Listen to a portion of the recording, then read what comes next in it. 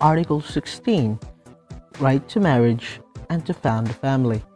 Men and women have the right to marry when they are legally able without limits due to race, nationality, or religion. Families should be protected by the government and the justice system. Article 17. The right to own property. You have the right to own things. No one has the right to illegally take them from you. Article 18. Freedom of religion or belief. Everyone has the right to freely manifest their religion, to change it. Article 19. The freedom of expression. Everyone has the right to think and say what they like, and no one should. Article 20. Freedom of assembly. You have the right to organize and participate in peaceful meetings. Article 21. Right to partake in public affairs. Everyone has the right to take part in their country's political affairs and equal access to public service. Government should be voted for regularly.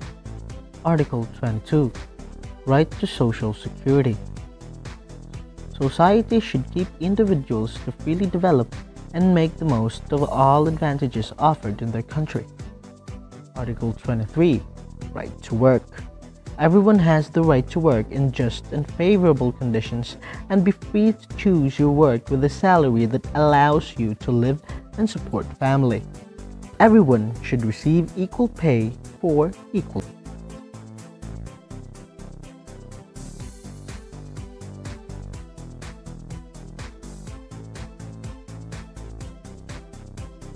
Article 25. Right to adequate standard of living. You have the right to have what you need so that you and your family do not go hungry, homeless, or fall ill. Article 26. Right to education. You have the right to go to school, continue your studies as far as you wish, and learn. Article 27. Right to take part in cultural, artistic, and scientific life. You have the right to. Article 28. Right to a free and fair world. To make sure your rights are respected, there must be an order. Article 29 states your duty to your community. You have duties toward the community within which we are.